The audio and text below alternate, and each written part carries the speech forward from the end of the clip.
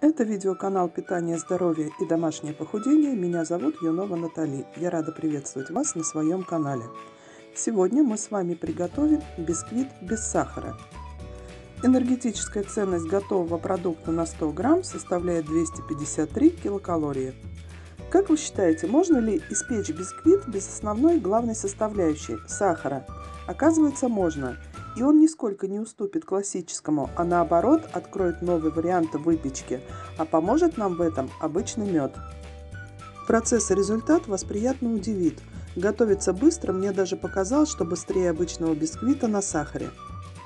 А вот манипуляции с охлаждением не дадут бисквиту осесть, поэтому, соблюдая последовательность приготовления, вы добьетесь наилучшего результата. И попытайтесь бисквит остудить полностью. У меня не получилось, очень уж был он ароматный. Итак, приступаем к приготовлению и подготавливаем ингредиенты. Для приготовления нам с вами понадобится 4 куриных яйца, мед, лучше брать цветочный, 150 грамм, обязательно жидкий, мука пшеничная 140 грамм, соль буквально 1 щепотку. В итоге у нас с вами получится около 6-8 порций. Отделяем белки от желтков, в белки добавляем соль и взбиваем в легкую пену. Далее добавляем весь мед и продолжаем взбивать до воздушной устойчивой пены. Наличие твердых пиков нам не важно. Дальше по одному вводим желтки и взбиваем. Включаем духовку, температурный режим устанавливаем на 190 градусов. Частями понемногу вводим муку, всякий раз просеивая через сито. Аккуратно перемешиваем лопаткой снизу вверх. Еще раз хорошо перемешиваем, чтобы не было комочков муки. Возьмите глубокую форму диаметром 26 см, выложите дно пергаментной бумагой и аккуратно перелейте тесто, стараясь не сотрясать лишний раз, дабы не нарушить воздушность теста.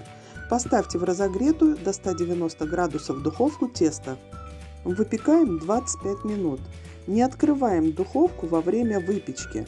Когда время выпечки истечет, выключаем огонь и даем постоять бисквиту в духовке еще минут 10, не открывая духовки.